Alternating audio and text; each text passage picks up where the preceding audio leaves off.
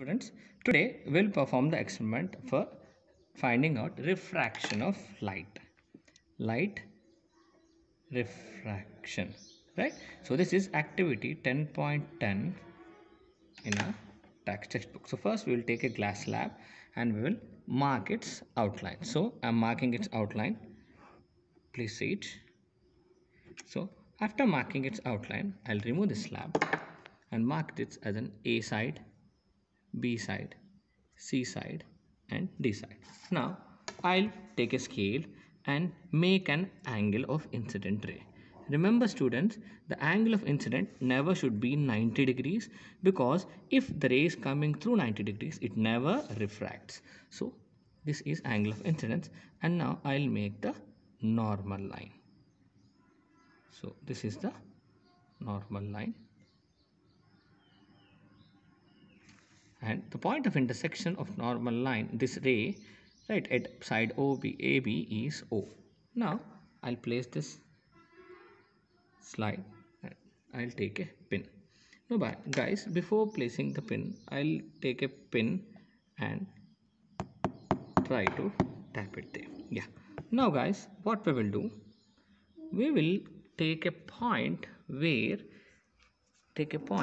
exactly this pin is coinciding. Now you can see guys, so this is the exact point where my pen is coinciding with the pin. Okay, if I want to show you with the pin, I'll show you the exact point where my pin is coinciding this side. So this is the exact ray. So what we'll do, we'll mark this point, right, and we will tap this pin here. Right guys, so I'll take the third pin. Guys. Now what I'm going to do here, just have a look guys. What I'm going to do, again I'm taking this pin and trying to coincide it with the two other pins, right? So exact location where it's coinciding with the two other pins. Now you can see that I can't see the second pin and the third pin. So move the camera. Yeah, exact this point is the angle of emergent ray. So I'll mark this point here guys. Now I'm removing this one and I'm marking it. I'm removing this pin guys, just check out, and I'm marking this ray, and I'll mention it these 2 points as in G and H.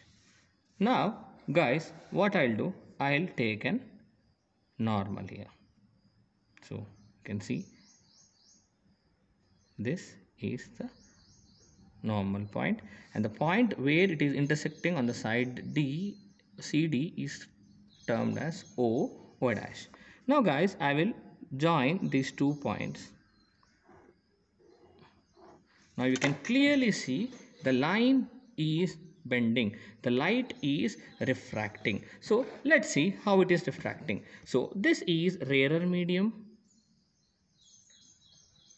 and this is denser medium. Remember guys, this is air and this is glass. So when light is traveling from rarer medium to denser medium, it is reflecting towards normal.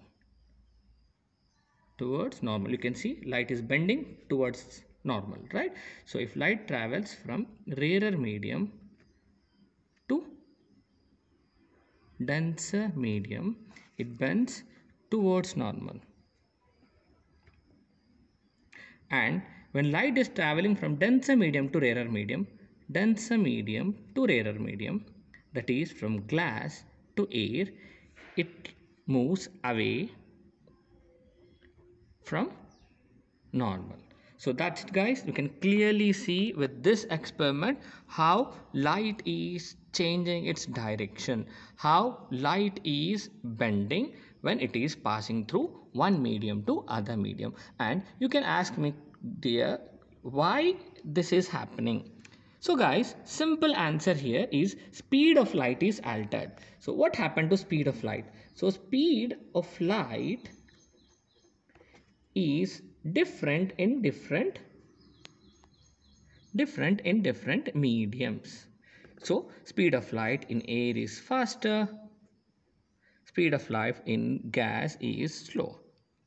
So when density changes, speed of light changes. So the reflected ray appears as bent. So this is incident ray, this is reflect ray, and this is emergent ray. So